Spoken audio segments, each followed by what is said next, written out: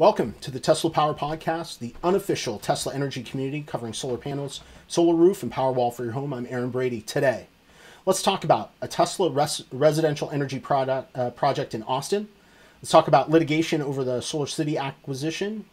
Let's talk about an Australian house that generates 100 kilowatt hours a day with Tesla's Powerwall.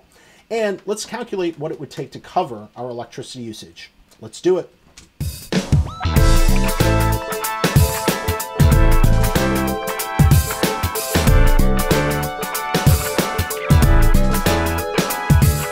So let's kick it off with audience participation time. This is the portion for questions, comments, and community input. You can participate in two ways. You can call 203-816-5150, leave a message. You can record your message, video or audio, and email that to teslapowerpodcast@gmail.com. Comment this week. HM writes, quote, "Beware of SolarEdge inverter. I've had two fail since 2019 and have been down for close to 2 months waiting on Tesla to replace the failed second." End quote. HM, that sucks. And I mean, I wonder if the reliability of those SolarEdge inverters might be part of the reason that Tesla started making their own inverters. I mean, as you probably already know, there's inverters in every electric car they make, and they over-engineer those units. Here's a shot of our Tesla inverter. I did a quick video, in fact. Let's take it full screen.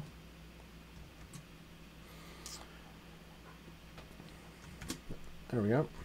You can see, once I open the case, that the inverter itself is fully enclosed in that single aluminum block. You can also see that there's a liquid cooling loop. This is the pump. These are the in and the outs for that.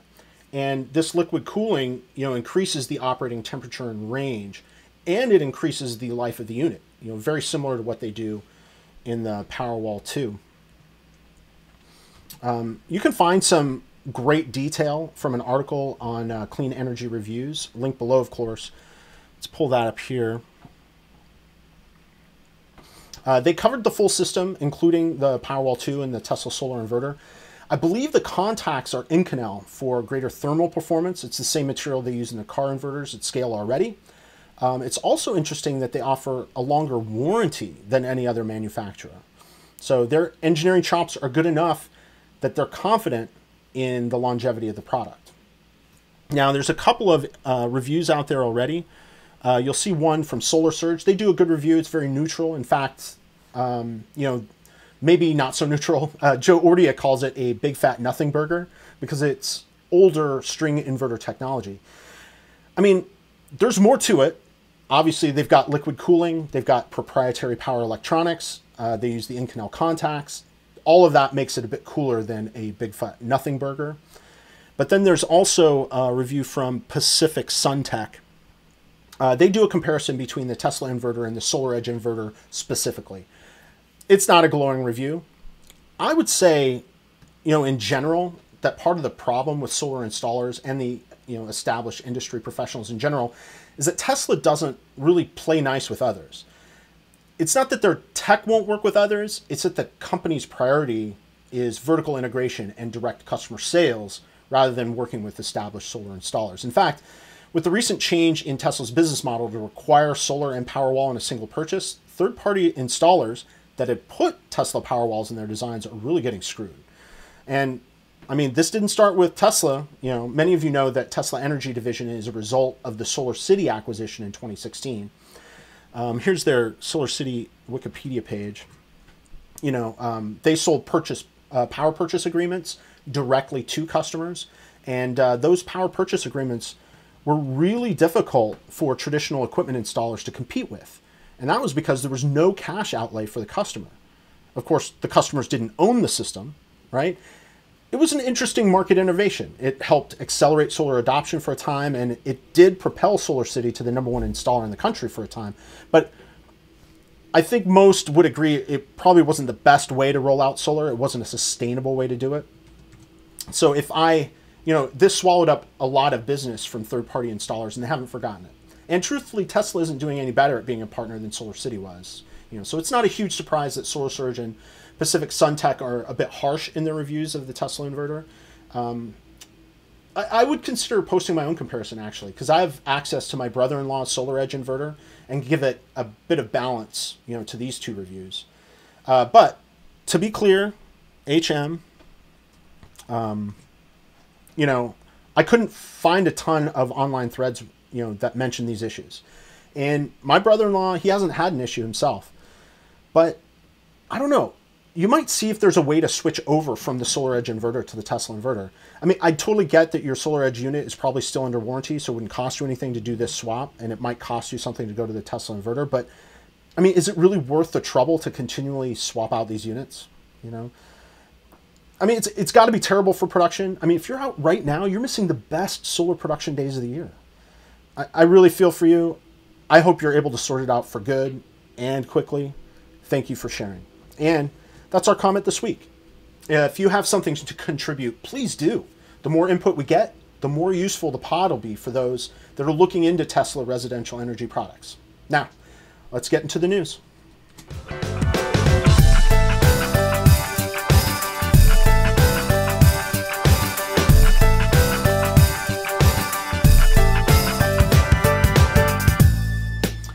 The Austonian reports on a large development project that'll incorporate Tesla SolarGlass roof and Powerwalls.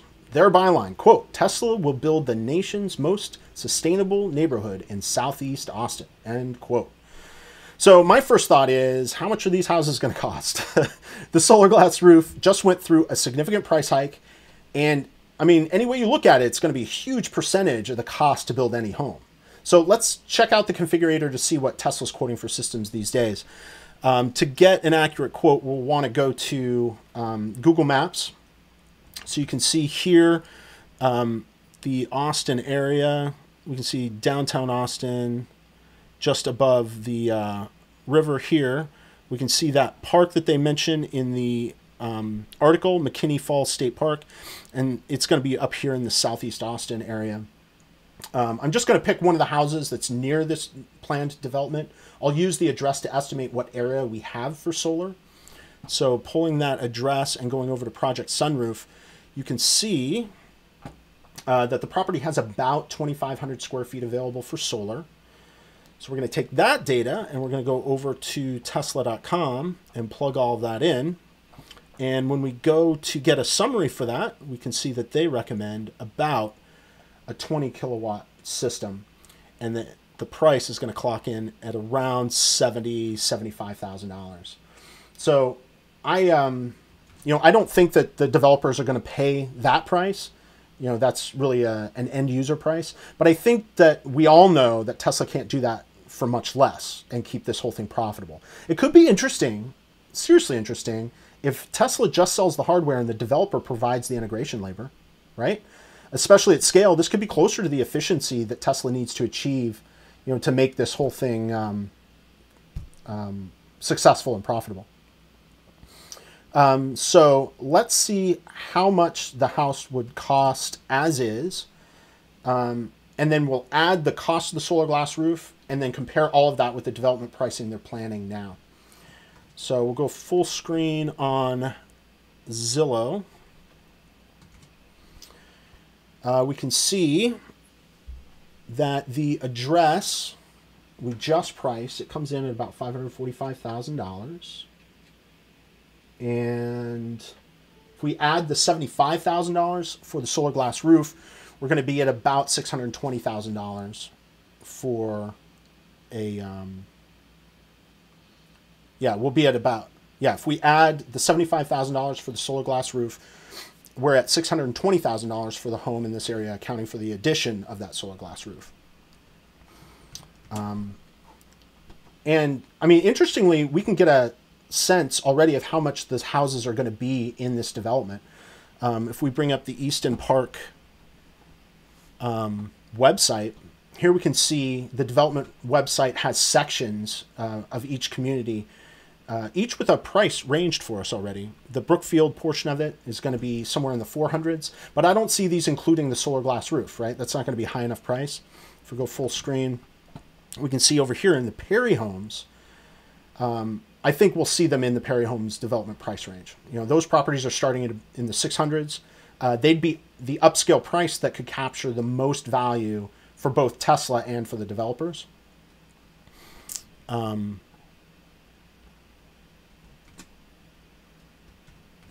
Yeah. So they have a division they've given the division a working title, Sun House, and work's just started. We can expect only a handful of houses to be completed this year, but we may be talking about a couple dozen sold by this time next year.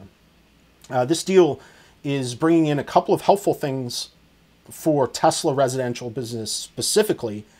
The most important bit is scale. You know, existing homes that need a new roof are going to be a good business, but I can see that new construction is going to kick this up to the next level. Let's take a look at housing starts. So the U.S. Census keeps track of this, and we can see that new housing starts, there are more than 1.5 million new homes under construction at the moment. No, I should be here. So right here, housing starts, we have 1.572 million houses under construction.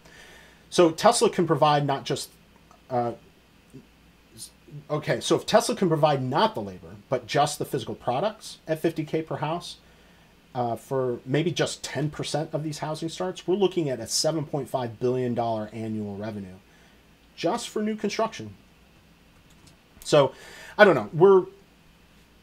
There were several analysts that were asking questions along this line during the first quarter of last year, and they wanted to know if this specific trajectory was already in the works. Tesla wouldn't comment, but this seems inevitable and honestly a very efficient way to scale Tesla residential energy products. Let's go on to the next story.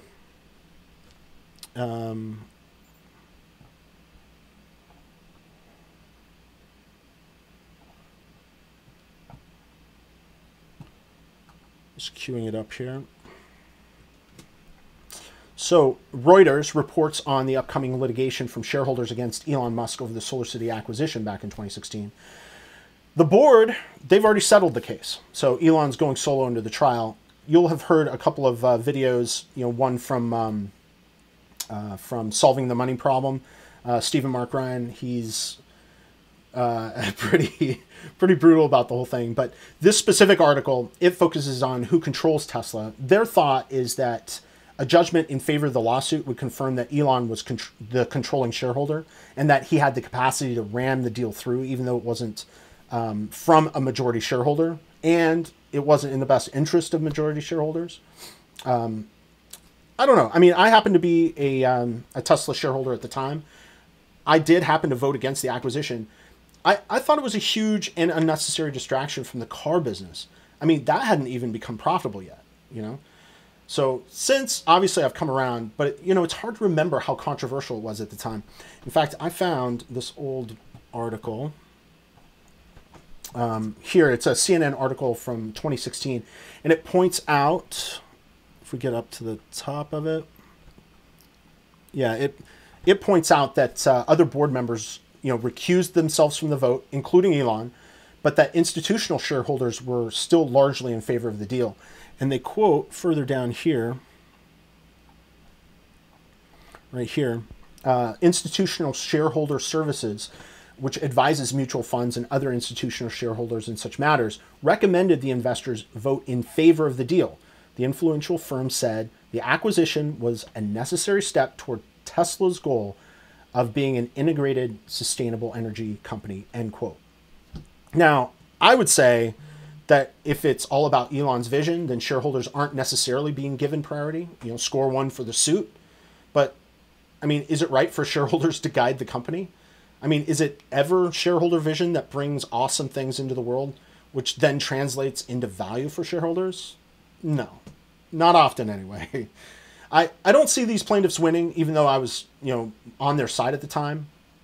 And there was another interesting bit from that article right here at the end. It says, you know, it jumped out at me when I was rereading, you know, the article. They were pointing out the value for the merger. Quote, Tesla said it expects SolarCity to add more than $500 million in cash to Tesla's balance sheet over the next 3 years, end quote. It barely provided that cash, but recently it's been a cash loser. Like this last quarter, they operated at a loss. And there's serious doubts that it's going to be a net cash contributor anytime soon, especially if you consider the solar portion that SolarCity was bringing to the table, right? Tesla Energy, for the most part, has been sustained by its battery and integrated software sales. The SolarGlass roof was its great white hope as far as SolarCity's contribution, but it wasn't even a real product yet. So, I don't know. I think the pieces are coming together for that product to finally take off, but it's been a slow road, and we're going to have to wait a bit longer for that vision to become the great value generator Elon promised 5 years ago. Last up, let us talk about Auto Evolution. They did a feature on a house in Australia that produces 100 kilowatt hours of energy per day. This is touted as an enormous amount of energy. It is not, especially not in the world we're moving toward. So the article notes, quote, "The garden house, as it was named, is located in Melbourne, Australia, and it can produce more than 5 times the energy used by an average house in Australia. While an ordinary house uses approximately 19 kilowatt hours of energy per day, the garden house generates 100 kilowatt hours," end quote. They're sipping power over there in Australia. So, I mean, we're not energy sippers here in the United States. The U.S. Energy Information Administration, let's pull that up. So it puts average household usage at 29 kilowatt hours per day. We take their 10,649 kilowatt hours of yearly consumption, divided by 365, of course. It's lower than I had expected, though, you know, we're going to run through the energy consumption at this house later in the pod. It's still higher than the Australian consumption noted in the article, and it's just a tiny check on the optimism of this article. You know, it's still 3 times the average usage in the U.S. home, homes, so I should give it some props. You know, their 17 kilowatt hour solar array is backed up with those 2 Tesla Powerwalls. What's bananas to me is that they note that the owners have Tesla Model 3s that are powered by this system. I mean, they must not be driving much, because those cars alone could be slurping up more than half of their daily production. This also presumes they'll produce 100 kilowatt hours every day, but there's going to be seasonal variability, there's going to be daily variability in their production. And I expect this is probably near or at their max generation. So I'm a little Debbie Downer on this, but you'll see why when we go through the energy usage here in our home and what it would take for us to cover our usage.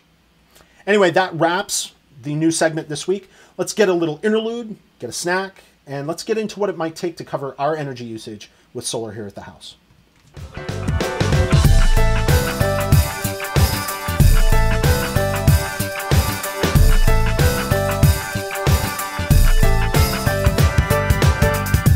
So we have had a bit of sun, and I have some more videos that I want to share of the roof.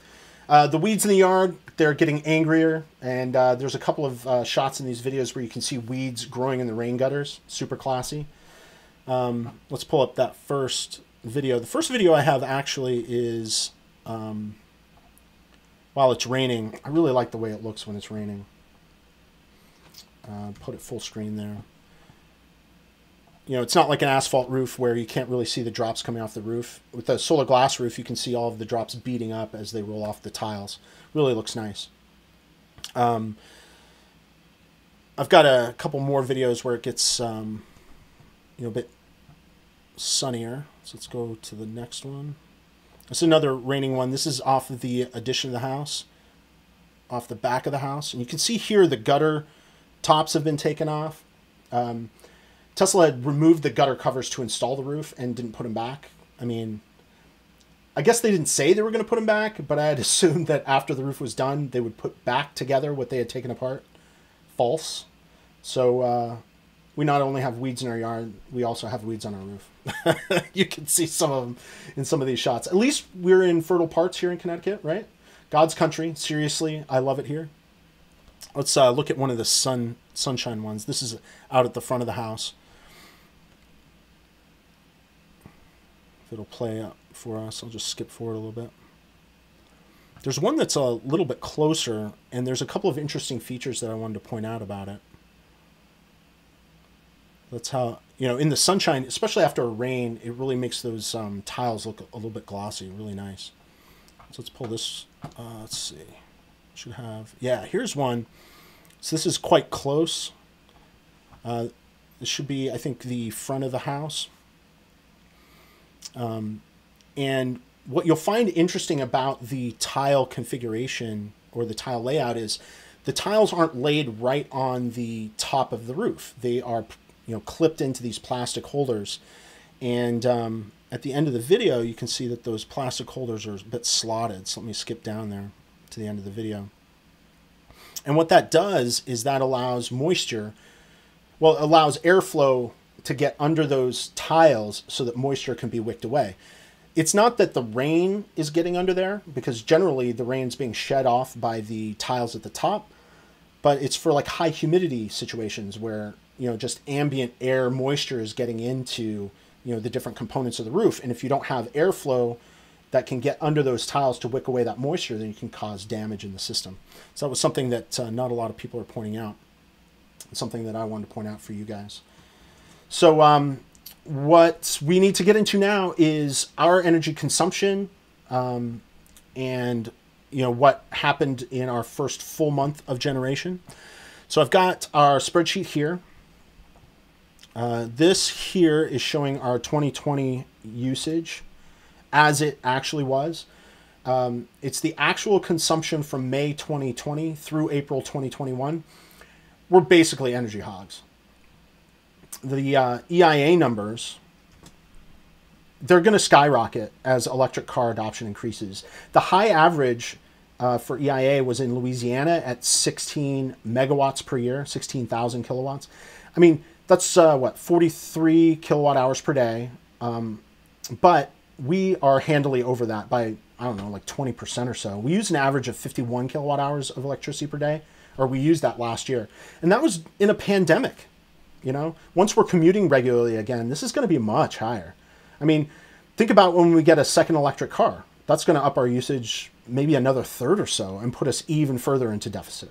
So let's zoom in a little bit. We're going to do a little adding up of all the energy we've been using since we've had the system powered on. Let me start with the Tesla app. I'm going to start my screen share so that I can then share with you guys. We have a full month of data for June, so I think that's what we'll use for these calculations.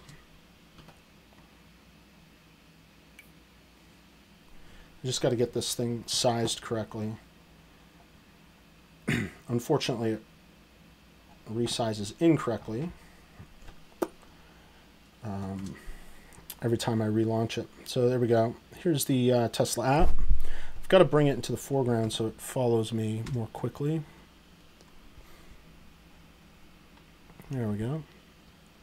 So we can see something really nice about the app is that it will aggregate monthly numbers for us. And we can see that in June. So we're going to do it by month. We're in June, and our home usage was 2,317 kilowatts of electricity in June. And then we can also see what we produced. So if we filter by production, we can see we produced 1,729 kilowatt hours of electricity in June. So let's take those two numbers. I've got actually a spreadsheet going. So let's pull up the spreadsheet for June usage. You can see that there. Should be big enough, but let's make it full screen for those eyes that'll find it better in this configuration. So it shows a deficit of 588 kilowatts in June, for the 30 days in June anyway. We can see that we needed to produce another 20 kilowatt hours of electricity per day to cover the shortfall. But there's a little twist here. It's kind of a nasty surprise, really. So let's go back to the app. If we show what we took from the grid for June, we see that it's not 586 kilowatt hours or 588 kilowatt hours. It's 809 kilowatt hours. What's up with that? Well, that's conversion loss. Don't forget, we're converting the DC current from the solar roof and battery into the AC current that our house can use. So of the 1729 kilowatt hours we generated, let's go back to the spreadsheet. We lost 221 kilowatt hours of generation, which is about 13% to conversion loss. I mean, that's not nothing. And honestly, it's a bit discouraging. So to even have a hope of covering our usage, we need to overproduce by 13%. Lucky 13, I guess.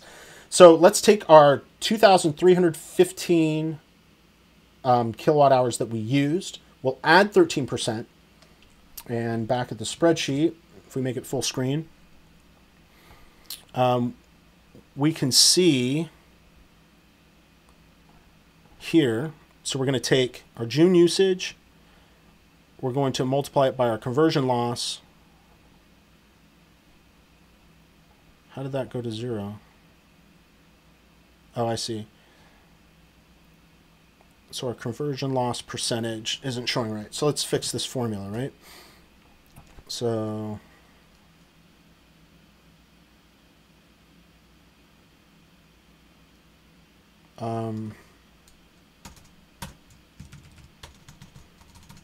yeah, so we'll do our loss percentage.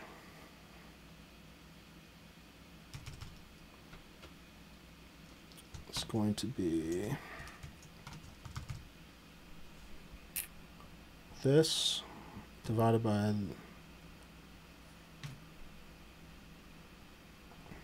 equals this divided by this minus 1, but we want the absolute value of that. Oh man, I have to click in there.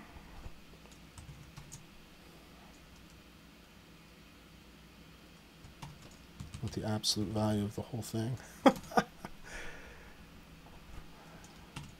Painful, but worth it in the end. All right, there we go. Oh, I didn't do that right. So our conversion loss percentage should be an absolute value, but it needs to be of the actual generation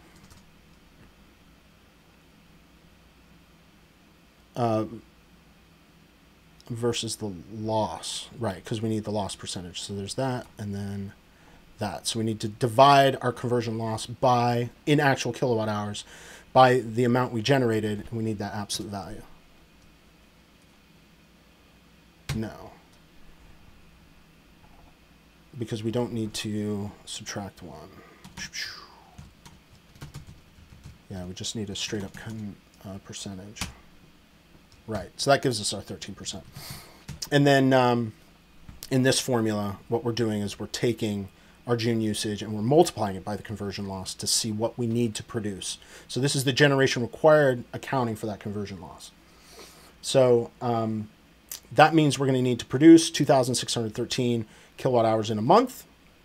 Now, our 13.5 kilowatt hour system is generating only 1,729 kilowatt hours per month, with that current generation, based on weather and time of year.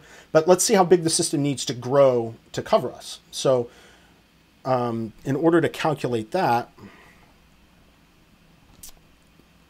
you can see it must have added a line here. So this E11 reference is just off by a line. Yeah, both of them are off by a line. So let's so that there's the actual generation and there's the required generation. So we'll take the percentage of those and then the absolute value difference. Oh, which is what this is. Great. So here we don't need an absolute value. Here we need to take the system and multiply it by the increase required.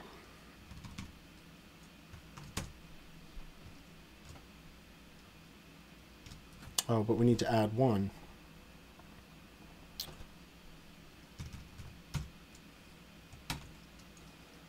1 plus. Good Lord.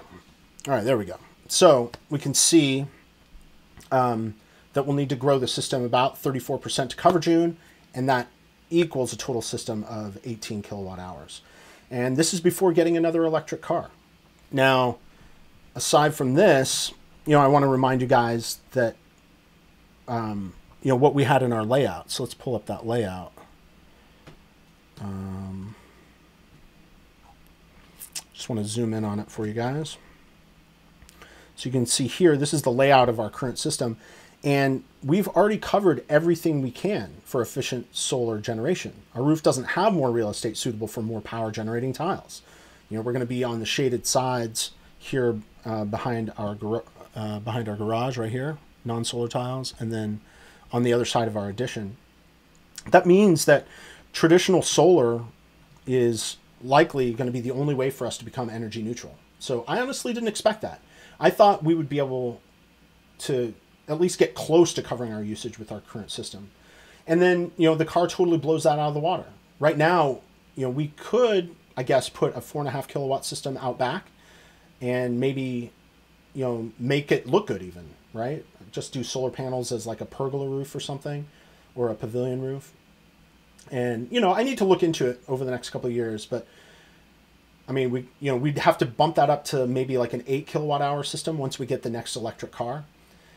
This is assuming a lot, but we'll be talking more about this in future episodes. So let's talk about our interaction with Tesla. I got an email from Tesla this week to book our witness test with our utility. I was really confused by this. We've been power on, for what, a month and a half? Should we not have been? Our communication with Tesla has been pretty poor. It's been really hard to know for sure what we should be doing. What I can say, though, is that we would have missed out on, the highest generation days of the year. This is driven, of course, by the length of days. June 21st is the longest day of the year. That's the solar solstice. And, what are we going to just keep the system off? I don't know. It's just really tough to know for sure. Yeah, it's just really tough to know for sure what you would need to do. But I don't know. I can't possibly believe that the delay is United Illuminating. So after inspection, United Illuminating, they were out here just a couple of days after they were done with inspection to install the meter and test the system. You'll remember in one of the first couple of episodes that I was talking about the UI techs, they were geeking out about the system. They were geeking out about the battery, the whole thing. They were very quick and enthusiastic about getting this done. So I suspect that Tesla simply hadn't booked a witness test. Either Tesla didn't have anyone available, or I don't know, they just let it slip through the cracks. So I don't know. I really hope there's no problem with the system having been operational for the last month and a half. We'll see. And I'll tell you about it in the next pod. And that wraps episode 10 of the Tesla Power Podcast, the unofficial Tesla Energy community. I'm Aaron Brady. Does anyone know what's going on with the referral program?